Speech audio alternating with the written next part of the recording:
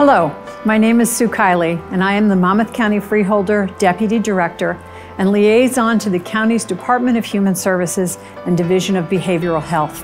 Today, I am here to talk about the Stigma-Free movement, which is gaining momentum throughout Monmouth County, the state of New Jersey, and across the United States.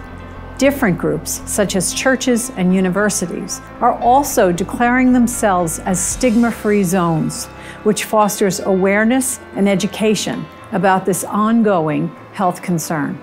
Before I discuss the stigma-free topic, I would like to share some grave statistics that can be attributed to stigma close to home.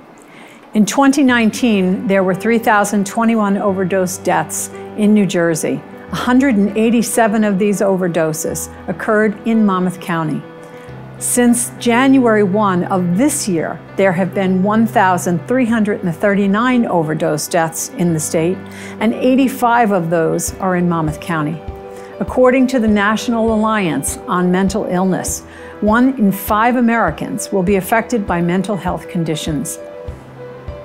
Stigma is when a person views another in a negative way just because they have a behavioral health condition, such as addiction.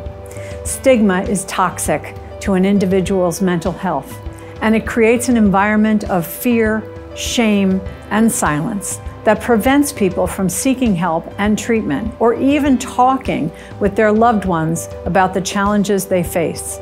Without the ability to open up and discuss these challenges, it is likely they will not seek treatment. Back in February, my fellow freeholders and I took a step to end stigma by renaming the Division of Mental Health and Addiction Services to the Division of Behavioral Health. Combining the offices of mental health and addiction services helps the county to provide exceptional ongoing services to these at-risk populations, which now fall under one umbrella of behavioral health.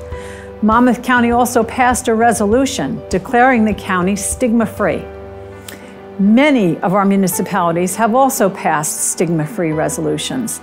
This is really good news because stigma is 100% treatable with kindness, understanding, and your voice can be the cure. I urge Monmouth County residents who are not affected by mental illness to be considerate and have empathy for our neighbors who suffer in silence.